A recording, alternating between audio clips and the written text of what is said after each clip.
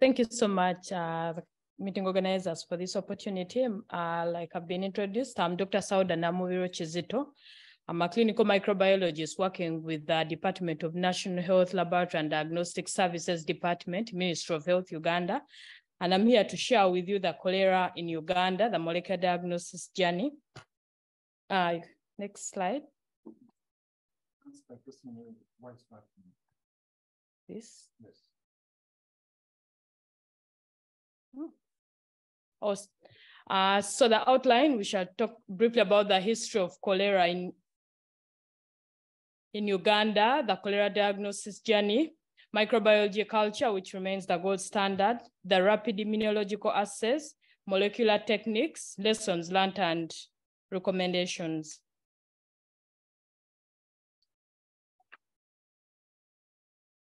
So we've had outbreaks in Uganda with sporadic cases and localized outbreaks occurring, resulting in prolonged widespread epidemics.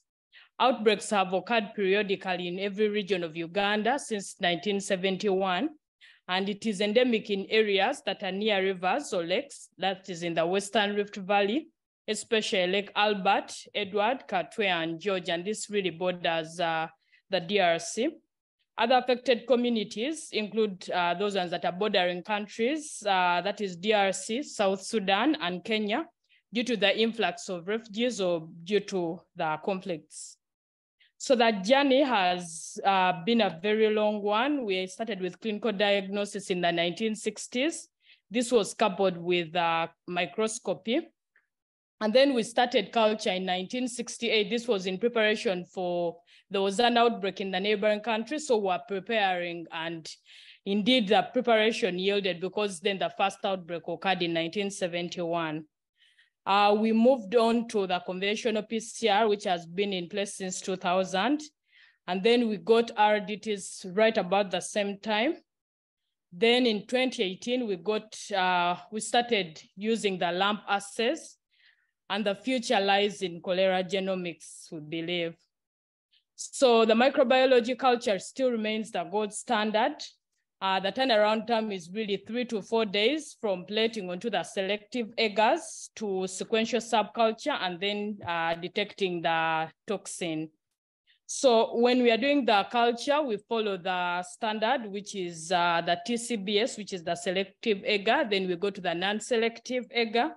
And then, of course, we do the oxidase and agglutination for detecting the particular serotype. Then we go ahead and do the AST.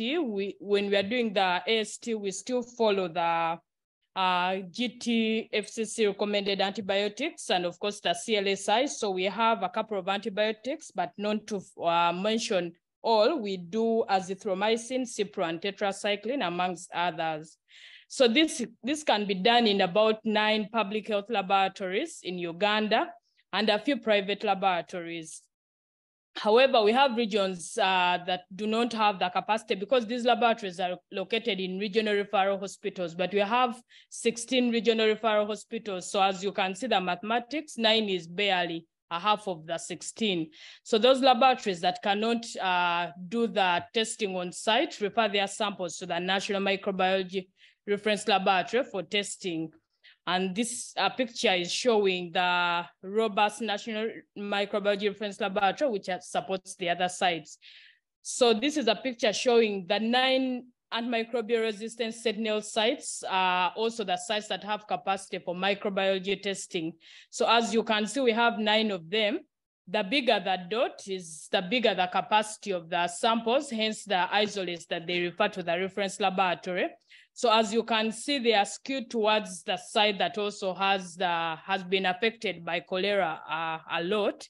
But you realize that the last outbreak that we had, that was in 2020, was in Moroto, and it is one of the sites that does not have the capacity to do the actual on-site testing. So that is still a challenge. However, to mitigate this challenge of some laboratories not having the capacity, we have a robust sample transport network, which has about 100 hubs.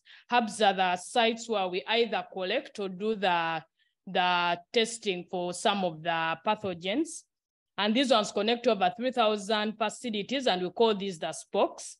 And we have about 300 motorbikes. These transport the samples from the smallest health facility to the hubs. And we have about 16 vehicles that move from the hubs to the reference laboratories. This was initially for HIV, but it has been used for even other diseases, including bacteriology. So you have the health center 2-4, and then we go to the hub. Then we use the poster system, and then we go to the Central Public Health Laboratories, which is now the reference laboratory. And this is how the hubs are distributed. There's still need for more hubs, but at least we are comfortable that we can reach every person during an outbreak or even routine using this system. When we move to the rapid diagnostics, mainly they are for screening because they are not yet fully rolled out. Previously, there was one that was targeting the O1 and the O139, and they are cholera toxin. But the one currently in use, though under validation, targets the O1 and its toxin. The beauty with this is they can be done at point of care, and all samples are still referred to the microbiology reference laboratory, irrespective of the RDT result and irrespective of what result has been got at the testing laboratory.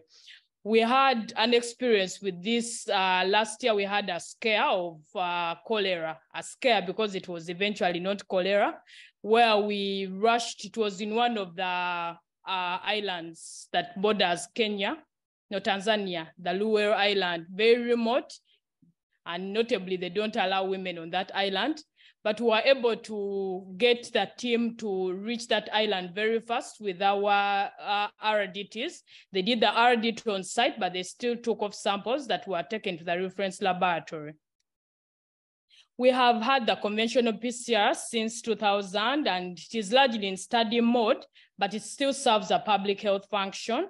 Currently used on demand, and it is stationed at the National Health Laboratory and Diagnostic Services Department, but we also have capacity at research laboratories to do this. We use the gel electrophoresis method, and the turnaround time is about 3 to 4 hours. Then we have the lamp.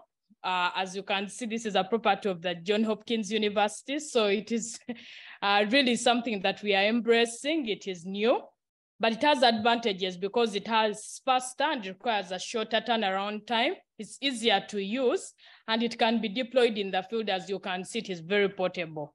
It's still in research mode, and it's still being validated. So we still need, I think the Gavi opportunity comes in right here handy.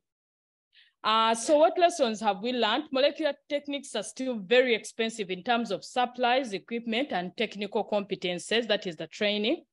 The culture turnaround time is still long, especially in cases of outbreaks, although it is the gold standard, and we acknowledge that.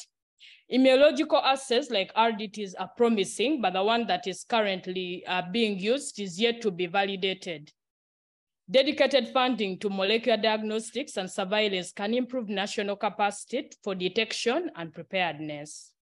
So in conclusion, Uganda has made great strides in cholera diagnostics, from clinical diagnosis in the 1960s to molecular techniques.